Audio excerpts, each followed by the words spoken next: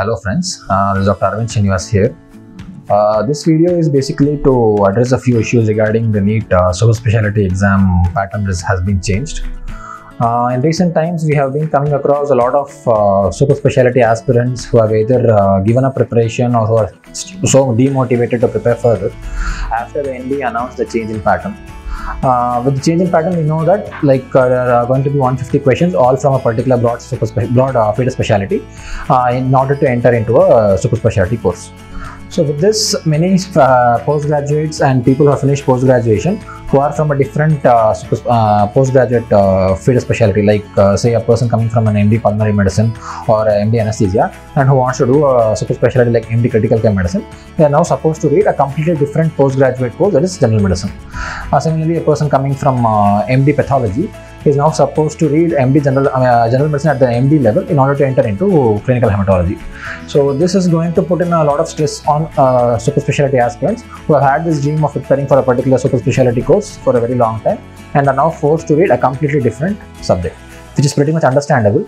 But there's no reason to stop your preparation because this is not something new. In the past, NDE has conducted DNB super specialty examinations. In the past, I mean around 2016 and 17, when they conducted DNB super specialty examinations twice a year, and it used to consist of 180 questions from different areas of general medicine. So it used to be at the level of PG exit level general medicine. So it has happened in the past and people have cleared it. So there is no reason to say stay demotivated or to give up your preparation.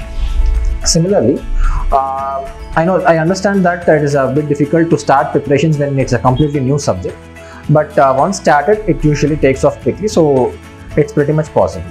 Similarly, for people from general medicine who have all along for the past 1 or 2 years, people who have already been preparing, for people who are repeating their NEET super specialty examinations, for people who have kept on preparing for a particular broad specialty, like say for a DM cardiology, suddenly to go back and rate only general medicine, it might be a bit difficult. So we are also in need of a source in order to make sure our preparation is comprehensive.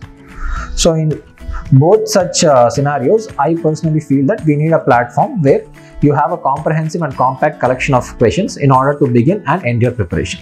Surgtest is exactly offering you that, because for a super specialty examination, which is going to be at a PG exit level in general medicine, the questions are mostly going to be from Harrison's. That is what most of us assume, or we almost know that it is going to be from Harrison's. If not all the questions, at least 65 to 70% of the questions are going to be from Harrison's. The remaining 25 to 30% of the questions might be from super specialty textbooks like Bradley for neurology and Brownwood for cardiology and so on. So we need a right mix of questions so that we have the upper hand in order to prepare from all these read sources. Of course, it's not very much possible to read up all these sources at once, just 2 months before the examination. So we might have to have a source where we have all the collection of questions from all these sources. That is exactly what Surgtest is offering you. We have around 2000 MCQs, all handpicked from these from Harrison's and the other subspecialty textbooks, so that it makes your preparation much easier. Similarly, the explanation of each of these questions carry the edition and the page number and also the volume of the textbook that they have been picked from, so that if you have a doubt, you can always go back and refer these standard references. So the chances of your preparation or the answer, your knowledge going wrong is going to be 0. So you'll always know the correct answers with the standard references, which is going to make your preparation a much healthier one. So what I would advise is, even if you are from general medicine or from any other background, if you are preparing for a subspecialty which is coming under the medicine group for the upcoming NEET super specialty examination, it is always better to choose Surgtest so that you have an upper hand in order to know the right questions, the right answers, and from the standard references. So I wish you all a very strong success in the upcoming NEET super specialty examinations, and I wish you make use of the optimal source from Surgtest. Thank you.